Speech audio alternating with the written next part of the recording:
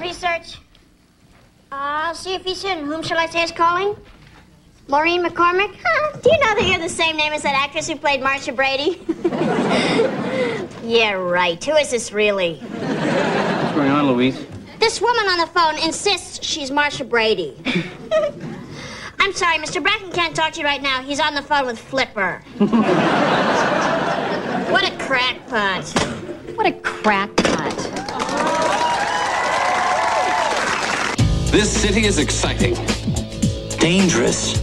Troubled. That woman's not wearing underwear. Is that all you can think about?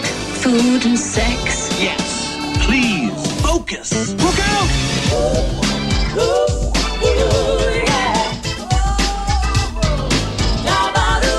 Hey, it's Jay. No time for small talk. We're late. Hetty, hold the elevator. Hetty.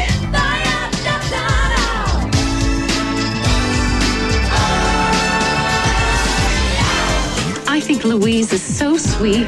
I think this woman is wearing underwear. I think there's too many people in this elevator. And I think you are all idiots. Let's go to work.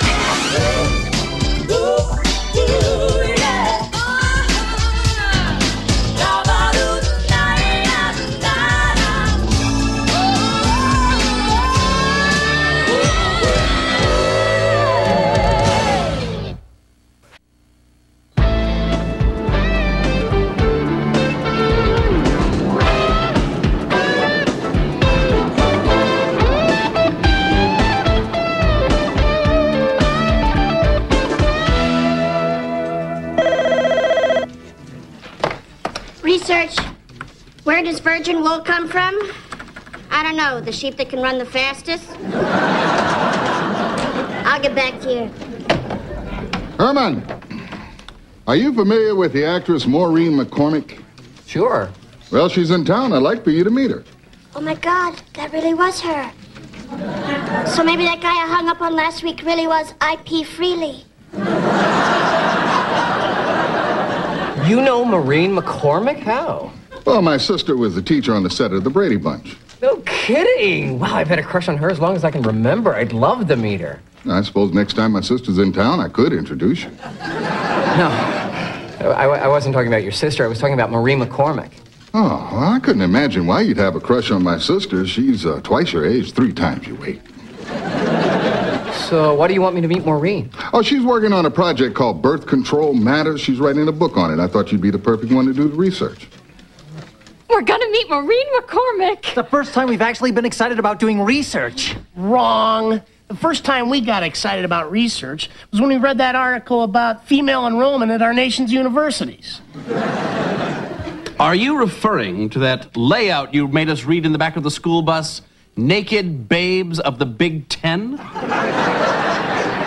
Yeah, that's the one.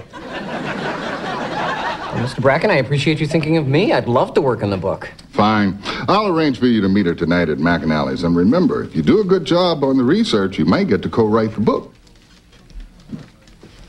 Oh, by the way, Maureen says she was dealt with very rudely on the phone today. She didn't get the woman's name, but she said her voice was exactly like that of a cartoon character. Joan, can I see you in the office, please? It wasn't me, Mr. Bracken. I swear, I don't know what you're talking about.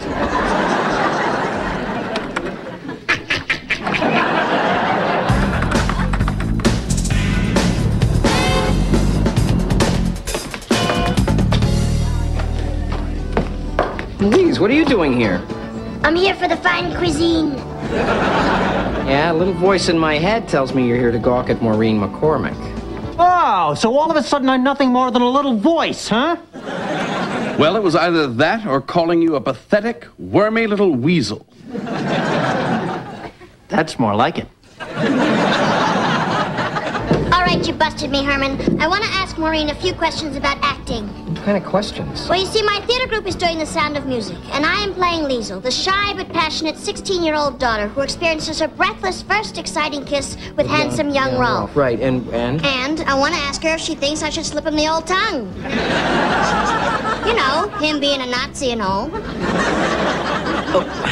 Okay, Louise, but make it quick. I don't want her to feel like she's being descended upon by a bunch of lunatics. Is Marsha Brady here yet? God. Is she here? Did you see her? What does she look like? Oh, God, I bet she still looks great. First of all, her name is Maureen, and no, she's not here yet. Oh, cool. Okay, I'll wait. Would you like to sit down? Yes, I would. How did you find out about this? I overheard Hetty talking about it in the ladies' room. What were you doing in the ladies' room? Oh, well, as a journalist, I've discovered that the ladies' room is an awesome place to get the inside scoop on all kinds of things. Plus, being in there excites me. So I got it working on 2 levels in there. Well, that raises several other questions that I'm not sure I want answered. Hey. Don't judge me, man. Louise, did you tell Hetty? She forced it out of me, I swear. How did she force it out of you? She said, "What's new?" Hetty, I've been expecting you. Well, I knew you guys would make a scene, so I came to lend support to Maureen. I think good-looking blonde women should stick together. I agree. Only not so much that you can't prime apart when you have to. I'm just helping her with her book. What is the big deal? The big deal is she's Marsha Brady. Could anyone hold a candle to her? I don't think so. She was beautiful. She could act. Well, who is better? Who is better? Jay. Who? Jay. No, who? Jay. Who? Jay, I think you're getting a little too worked up here. You got to remember, Marsha Brady is a fictional character. She doesn't exist. Oh, now you've done it. I think he's gonna cry. Like you didn't have a childhood crush on her. It's true, we did. When we were a kid, then we had plenty of crushes. Yeah. Remember Betty Rubble?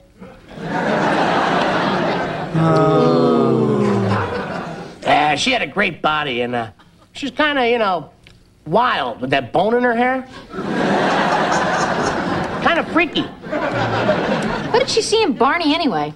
Well, you know what they say about guys with big feet.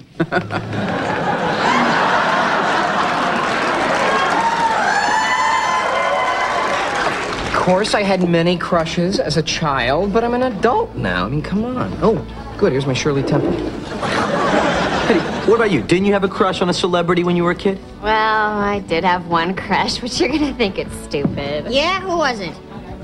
Barney Rubble. Oh, there was something about those feet.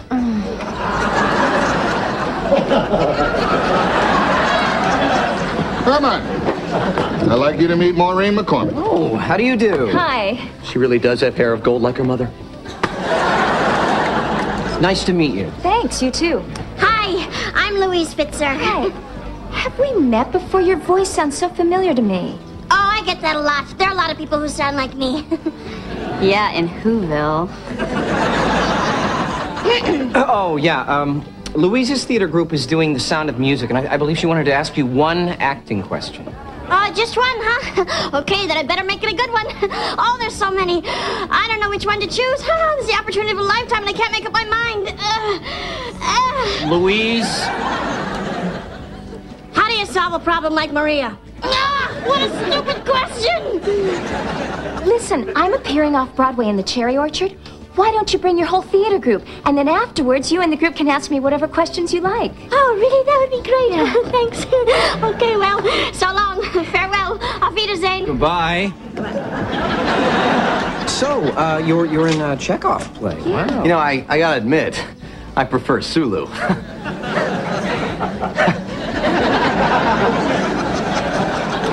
Come on, Nichols. They've got work to do.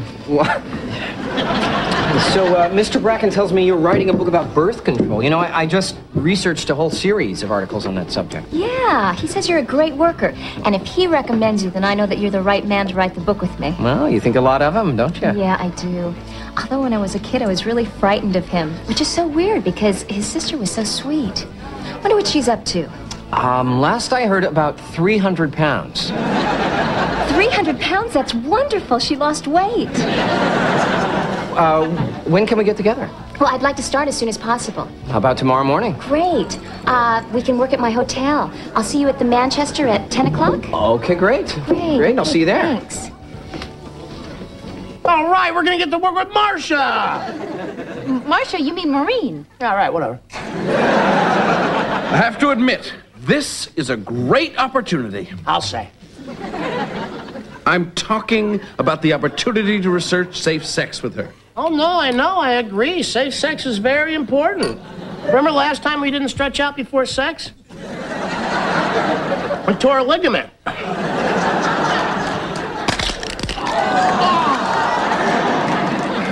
So? How did that go?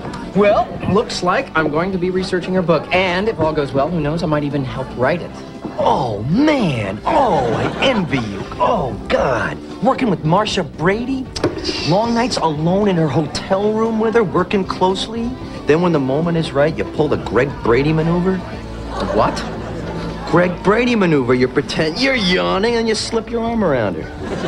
Jay, you're getting a little carried away here. I don't think of Maureen that way. Well, I do. So would you please do me a favor and put in a good word for me? Please, I'm not kidding. I'm really crazy about it. Give me a little time to get to know her, and then maybe you can meet me over to her hotel one evening. We'll go out or something. Oh, excellent. Thank you. This is so cool. Jay, either get your arm off me or buy me a drink. Oh, sorry. 2 beers?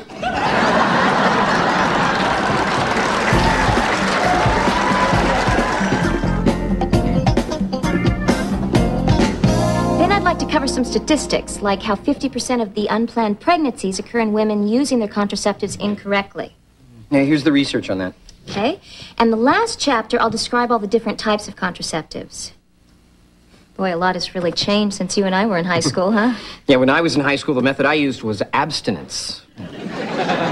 Completely against my will, mind you, but very effective. Well... I guess that about wraps up the research. Okay. Thanks for all your help, Herman.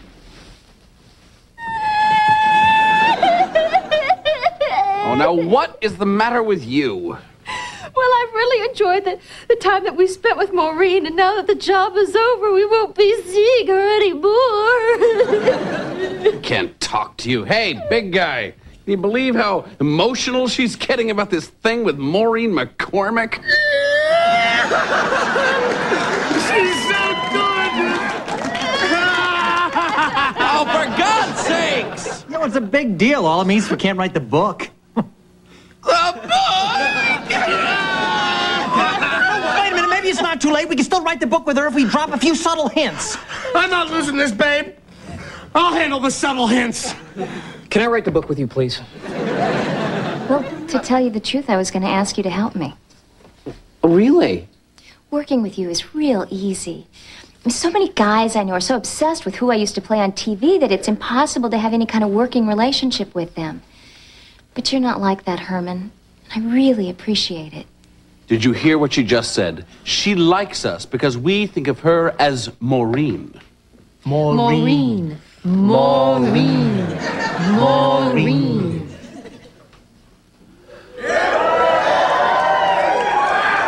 Marsha Brady kissed us!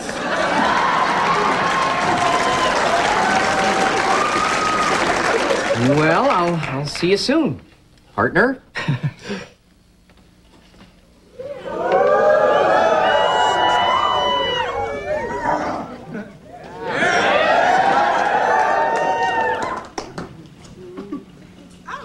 See you tomorrow, Herman.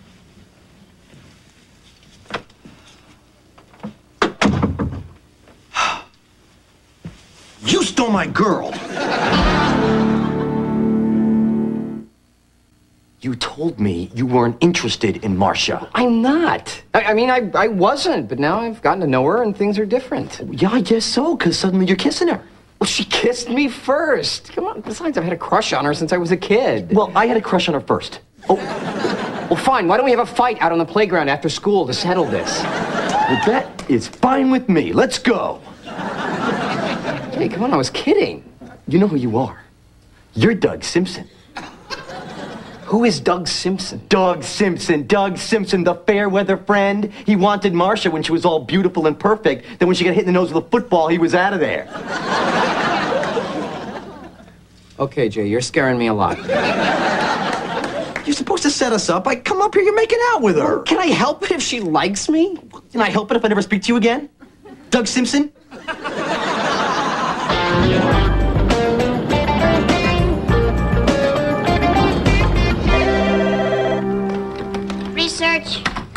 What's the biggest bird alive? The Australian emu, which, by the way, is also the biggest bird dead. Happy to help. Louise, how about we go to McAnally's after work and knock back a few? Jay's still not speaking to you, huh? Jay and I are fine. I just think you and I don't see enough of each other. You're right. We work here in the research room 10 hours a day, 5 days a week. We're on the Waterton soccer team together. We talk every weekend. All right. Jay's still not speaking to me. It's really starting to bother me. Hey, is that why you weren't in soccer practice yesterday? Because we really missed you. There was no one there to chase after the stray balls.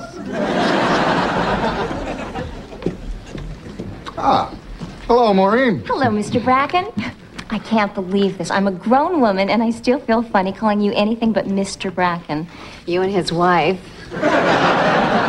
You know, I've known you since you were a little girl. It's only natural you should call me by my surname. On the other hand, my wife is afraid I'll lock her out in the rain again. So, did you speak with your publisher? Yes. Well... Herman, I think you're a great guy, and I really hope that we can still see each other, but he wants to go with someone with more experience. Oh, okay. No, I understand. What do you mean, we understand? Well, she tried to get us the job. We can't blame her if it didn't work out. That's true. Besides, a lot of good came out of this. We met a really great woman who's smart. And sexy. And knows about birth control. Wait a minute, I see what you're trying to do. You're trying to snow me. So I'll forget about the book, and we'll continue seeing her. Well, all right. Look, the book is a thing of the past, but we can still make this relationship work. It's all right. Your points are well taken. It's just going to be a long time before I cheer up. Getting icy in here. It didn't take as long as I thought. Well, I hope the new writer works out for you. And, you know, listen, if you're not doing anything for dinner... Maureen. Hey, I thought I might find you here. We should get started. I'd like to get the first chapter done before the weekend. Sounds great. Jay? He's the new writer? Yeah, I found out they wanted a writer with experience, and I called upstairs and volunteered. It's probably going to be a late night. We should get back to your hotel room and get started. I just got to grab a few things. I'll meet you downstairs, okay? Okay. Herman, are you okay with your friend Jay helping me with the book? Oh, yeah, of course I am. No, Jay's a great writer. Son of a bitch hack, I'm gonna kill him! Herman, I know this is hard for you, but the truth is Jay does have more writing experience than you. And you wouldn't have gotten the job anyway. So it's not like he stole it from you. Well, I never said he stole it from me. And you'll still be seeing Maureen, right? I suppose. So you're overreacting. Maybe it's not Jay's fault. I mean, it's not like Jay cooked up this plan to steal Maureen away from you. You're right, I'm being ridiculous. Although Jay has cooked up stranger plans to get women. And he is crazy about Maureen. That doesn't mean Maureen's going to be interested in him. Yeah, but he doesn't know how to sweet-talk a woman. You ought to know. And he is really good looking. Boy, is he ever. And they'll be working in a hotel room. Jay's humped her? I ought to know. Oh, son of a bitch hack, I'm gonna kill him! They're right. Jay did this to steal Maureen from us. I bet the two of them are somewhere laughing at us right now. Oh, that's nothing. You should see the way he runs when he's chasing after a soccer ball. I'll bet. That's just not true. I'll get that. I'll show you what they're doing. Oh, Jay, what a clever maneuver.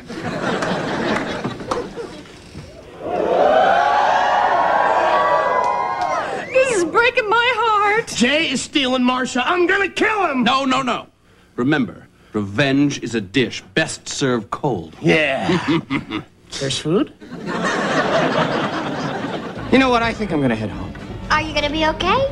Yeah, Louise, I'm fine. You guys have really helped me through this, okay? I'm gonna be all right. Oh, I think we really talked some sense into him. Yeah, I think he feels much better. He's going over there right now to make a fool of himself, isn't he? Big time. This is so embarrassing. Why are we doing this? Because Jay's in there stealing Marcia. Now, we're not sure about that. Well, where else could he be? Who is it? Oh, it's Herman. Oh, did I wake you? No, actually, I was up. Notice how she's not inviting us in? I think that's a little suspicious, don't you? I bet Jay's in there right now, sitting in the hot tub and drinking champagne. Why don't you come in? Notice how she's inviting us in? Mm-hmm. She's shrewd, all right, but she's not fooling anyone. So, I guess you're here because Jay told you what happened. No, he didn't tell me, but I saw it coming. I'm sorry, Herman. I mean, you know how Jay is. I couldn't help it. Aha! I had to throw him out of here. What? Well, we were working on the book when suddenly he starts yawning. The next thing I know, he was trying to put his arm around me. When I told him I wasn't interested, he started blabbering out how he had some childhood crush on me. And at one point, he actually called me Marcia. Can you believe it? Oh, that is pathetic. I mean, the last thing I want is some guy who sees me as a television character. Herman, I'm so glad you're not like that. We've got to tell her the truth. We got a good thing going here. Why spoil it with the truth? If we hope to have any relationship with her at all, we have to be totally honest with her. Well, if we're going to be totally honest, can we tell her until we were 12 we needed our mommy to help? Not that honest. You know, the truth is there's a little part of me that does think of you as Marcia Brady. Oh, no. Not you, too. Well, I know, it's stupid, but, you know, when you kissed me, all of a sudden I was 12 years old again. And when I was 12, the woman in my life was Marcia Brady. I'm sorry, I'm just trying to be honest. Are you ever going to be able to think of me as who I really am? Oh, I'd sure like to give it a try, because that's the person I'm really interested in. Well... Look, Maureen, I know that you're going to be in town for another week. Maybe we could, just see how it goes. Herman, it's late. Oh.